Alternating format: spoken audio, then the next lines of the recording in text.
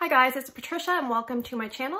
Today we are going to be discussing February 2021's scent of the month. I do happen to have the flyer for the warmer of the month. I don't usually get the warmer of the month, but I'll tell you, it's called Cast Pink with Spring Pack. And I have seen Annie Masmanian's video, so I would encourage you to go check out her video. I'll link it down in the description box below. It's a very soft pink, and you can put 3 different inserts. It's a 20-watt warmer, and the price in Canada for the month of February, while quantities last, is $59.40, and I will put in the description box below the price for the US. Remember, scents of the month and warmers of the month are kind of while quantities last, so a little bit different as years ago. Now, this is the last month, I believe, that you can get bricks as part of your scent of the month kit if you're a consultant. I actually did not get the scent of the month kit this month because I was trying to be responsible. I have a lot of wax and I don't really want another brick, but I did pick up a bar from my superstar director. The scent of the month is called Red Pear and Pomegranate. Beautiful, beautiful, beautiful color.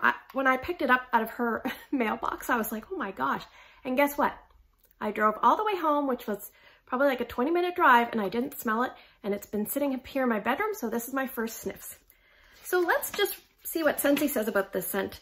I will read you the scent description, and then we'll go through the top, mid, and base notes, and I'll give you my impressions.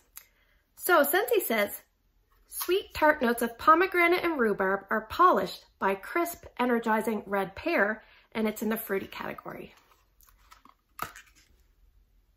Oh, this is nice. This is really nice. It's very sweet. I don't know if I get pear, but I get like a juicy berry, almost like a fruit punch. I'm definitely getting maybe a sweet basic pear scent. Pears don't have a ton of, they're very fibrous, you know, but red pears, I think they're called Bosc pears. I can definitely smell a pomegranate and pear the more I breathe in. So that's really, really nice. Let's see what Scentsy says about top notes. I'll put a split screen here.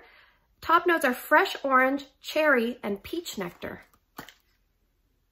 Maybe that's why it's reading fruit punch, because it's like a medley of juicy fruits. Nice. Mid notes, it says red pear, pomegranate, and cranberry. I don't really get a tart cranberry. I kind of wish I would have got this kit. I do really like this scent. Base notes, wild raspberry, rhubarb, and baked apple.